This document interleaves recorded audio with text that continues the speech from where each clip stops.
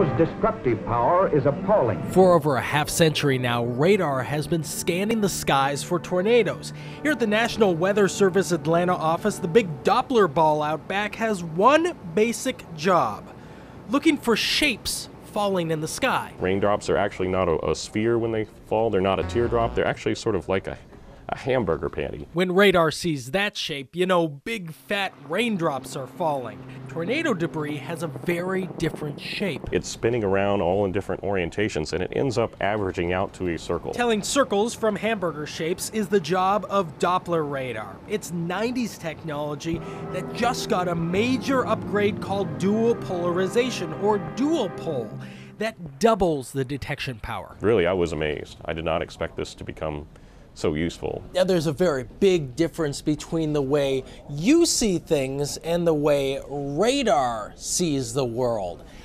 What do you see here? It's an apple and a banana, right? You can tell the difference because you see a different shape and color. Radar doesn't see color. A bottle of black spray paint removes the color information here, getting you a little bit closer to the way radar sees the world. However, you can still tell the difference between the apple and the banana because there's a difference in shape here. Traditional radar didn't see that difference in shape. All you got was a sideways scan, left to right.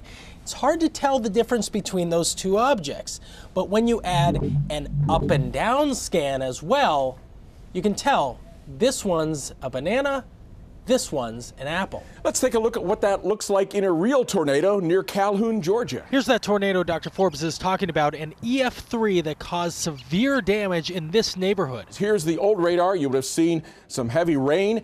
We would also could have seen some velocities there that showed the rotation, but with the dual pol, we see this blue area. That means that debris has been tossed up. There's a tornado in progress. We know destruction is underway. Even standing right underneath the Doppler ball here, you won't see much of an equipment difference between traditional radar and dual pol radar, but when you look at that readout, well, the difference could really save lives.